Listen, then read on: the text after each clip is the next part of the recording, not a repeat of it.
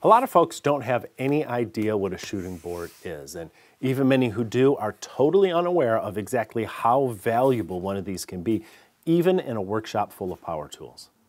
By the end of this video, I'm willing to bet that you're going to be digging through your scrap bin ready to make your own shooting board, because you're about to see some clever ways that one of these can really up your woodworking game, even if you don't typically use hand tools.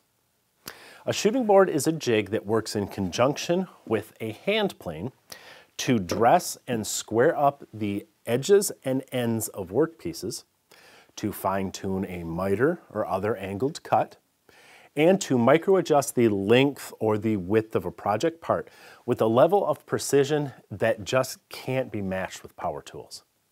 Now, if you're looking at this hand plane and you're thinking, I don't like hand planes, so this one isn't for me, I urge you to just stick with me for a few more minutes, because this isn't like anything you've ever done with a hand plane. What I'm going to show you is so easy that you're going to be digging out your old plane just to give this a try. Now let's start with making precise crosscuts. I try to keep my table saw well tuned, but as I make a crosscut, even the smallest shift of the board on the miter fence or a little bit of deflection away from the blade can produce an end that is slightly out of square. Now maybe that is good enough for some projects, but for your best work with your most expensive materials, these errors can add up through the course of a project. So good enough isn't always good enough, especially because it is so simple to take that workpiece you just cut at the table saw over to your shooting board and clean it up with a few quick passes across the end grain. Then saw marks, chip out, the tiniest inconsistencies all disappear, and you have a board that is perfectly square, both on its face and on its end. And it'll have a finished surface that doesn't even need sanding. Of course, whether you're using a table saw or a shooting board, it's impossible to get a square end if the reference edge isn't straight along its length. A shooting board can take care of that as well. In this case, I'm not so worried about the end being square yet. In fact, if the board is narrow, it would be impossible to reference off the shooting board's fence. My only concern is straightening that edge, and that means keeping it against the sole of my plane. So as I apply pressure along the opposite edge, I follow the plane down the length of the board with my hand. This is really, I think, the easiest way to edge joint a small or even medium-sized workpiece, even for just glue-ups, because I'm not only making it straight, but the shooting board jig itself ensures that that edge is going to be made perfectly square to the face of the board, and I'm not going to have ripples or tool marks that I'd get from a power joiner, and I can work with smaller stock than I can safely do with a power joiner. Now that that reference edge is straight, I can place it against the fence on the shooting board, and then it'll be nice and secure as I square the end just as I showed you before. Sometimes though, you may not want the end to be perfectly square. One of the greatest advantages of a shooting board is the ability to precisely fit projects to the spaces they have to go in, and sometimes that means tweaking your angles a little bit. A good way to do this is to slip a feeler gauge between the board and the fence to use as the tiniest of shims. This throws the cutting angle off just a little bit, and the end will come out slightly out of square. I like to start with just a small adjustment and then add shims to work my way up to a perfect fit. As you make adjustments to the end of a workpiece, the board will obviously get shorter. So there is a process to use the shooting board to fit parts effectively. Typically, if I'm working on something that has to be really precise, and I know I'm going to use a shooting board to get that precision, I'll cut my workpiece a little longer than it needs to be at the table saw. Then I'm going to use the shooting board to fine-tune its size and shape. For example, if I need this project part to be 13 inches long, I'm going to cut it at the table saw to about 13 1/4 or so. Then I'll take the shooting board and I'll square up one end. Next, I'll measure 13 inches from that clean end and mark it with a fine pencil, or better yet, a knife. I may even skip the measuring, and if possible, I'll hold my project part right up to the assembly, and then I'll mark it in place so I get it precise as it's going to fit in the project. Now, I could try to cut right to that line with the table saw, but as I've already demonstrated, the shooting board will give me a cleaner, more precise cut, and it's going to better allow me to gradually sneak up on that line as I custom fit the part into its spot in the project. So I'll just trim close to my line with the saw. That leaves a tiny bit to remove at the shooting board. Then I'll take a couple passes with the plane and then check my fit. If the part's still too long or too tight, I can plane more away. Since the plane can remove the tiniest amount while keeping that edge square and free of tool marks, it becomes a lot easier to sneak up on that perfect fit than it is with any other power tool. Now let me show you another little trick that may make you want to use your marking knife more.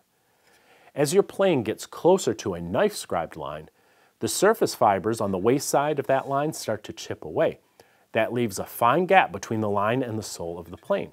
It's easy to see as that gap gets narrower with each pass until it disappears. At that point, you stop planing and you'll find yourself with a perfectly trimmed board. One of the problems that comes with cutting end grain, whether it be at a table saw or with a plane, is the chance of chipping out that corner where the cutter exits the wood. Here's a clever technique to avoid that. I'll flip my board so the finished edge that was against the fence is now my leading edge. Then I'll slightly angle the board away from the fence and take a few cuts on just the corner.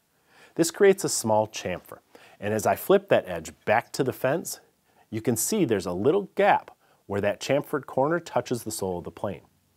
If I stop planing the end grain just as that gap disappears, I'll eliminate the risk of chip out and get a crisp corner every time. That same chamfer idea also can be used to check that your plane iron is parallel to the sole of your plane, something that's important if your shooting board's to work correctly. After taking a few passes on the corners before, I look at the end grain. If the transition between the angles is straight across the end, the blade is properly adjusted. If it's not straight, make use of the plane's lateral adjustment lever beneath the iron until it is. Now let's talk about the plane itself for a minute. The side of the plane that lays on the shooting board has to be square to the sole of the plane. So as it lays on the board, I should see no light between it and my square.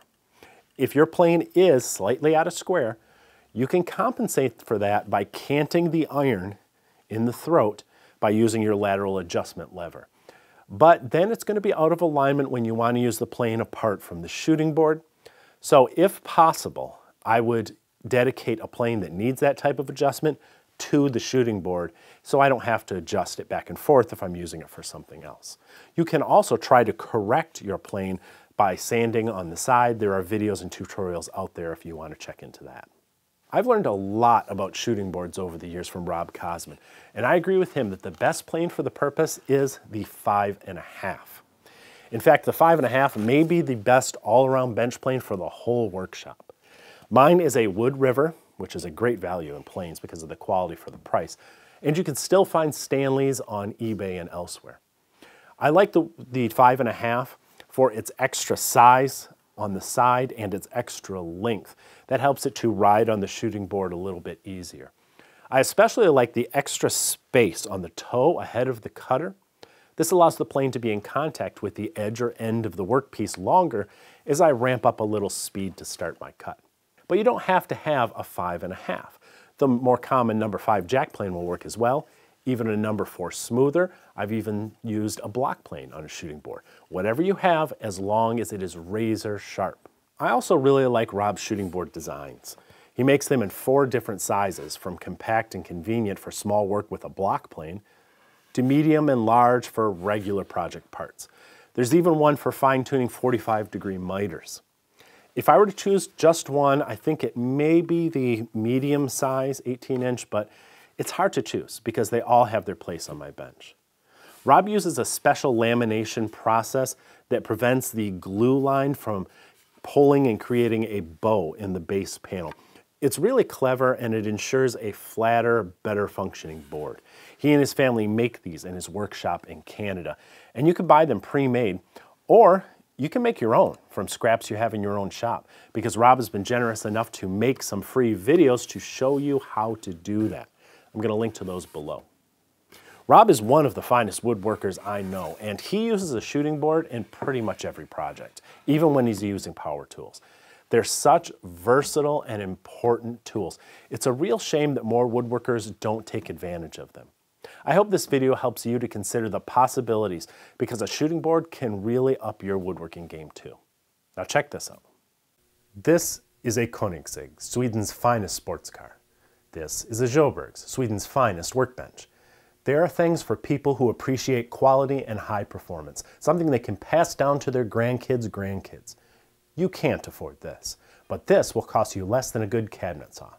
Check out what Sjöbergs has to offer at the link below this video.